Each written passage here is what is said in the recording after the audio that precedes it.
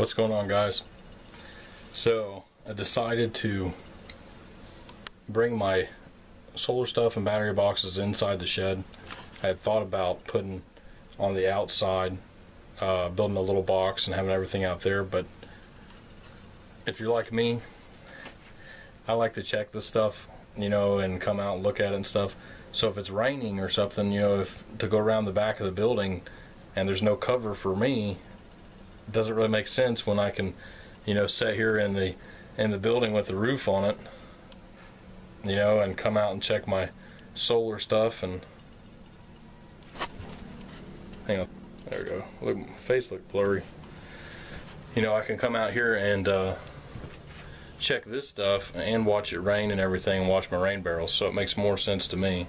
So what I'm going to do is I'm going to set me up on this wall here. This building, this shed is set up on grid power right now. So what I'm going to do is I'm going to build me a little shelf in here, right in here where this line is, and come out, and then I'm going to run me a suicide plug. For you guys that don't know how to do that, it's just wiring electrical cord with two male ends on it, and then just going from the inverter over to your regular outlet. Now I'm going to disconnect from the grid power way before I do any of this stuff. So for you guys that don't know how to do that stuff, you might want to seek a professional help, because you don't want to plug it in right here if your main power is on, if you're connected to the grid. Okay, so we're going to build this shelf in here. I'm just going to build it real quick and then show you all later what it looks like, because all I'm going to do is just put me a 2x4 right here, screw it in, a little 2x4 on this wall, screw it in, put the plywood on it, and just screw it on the 2x4s.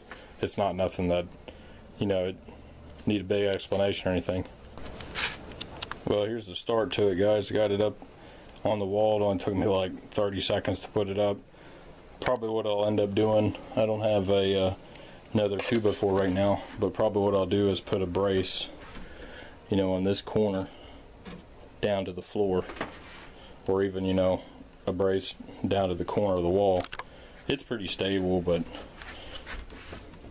it's moving a little bit, but that's not a big deal for what I need it for. I just want to put my batteries down here underneath and my inverter up on this, and then some of my gauges and stuff, and little meters and things, or my charge controller, which I can just screw into the wall. So I'll start working on that, give you guys an idea what it looks like. Well, got everything set up, guys, and put my battery bank down here.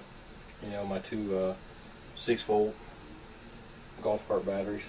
Wire everything up. Got my solar panels right in.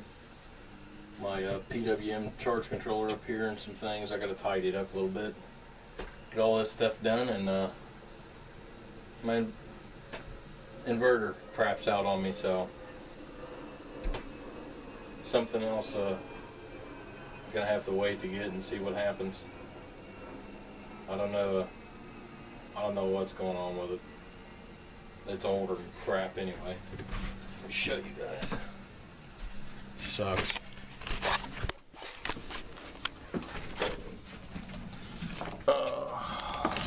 Watch this goofy crap.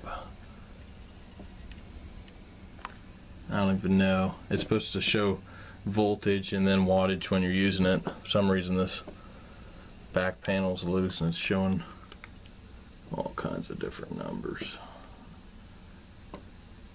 They won't even work. Well, one of them things. Anyway, let's see what we can show you here. What we got set up. So I was going to run this stuff up and tidy it up, but I'll have to work on that later when I get me some clips and stuff. Well, thanks for watching, guys.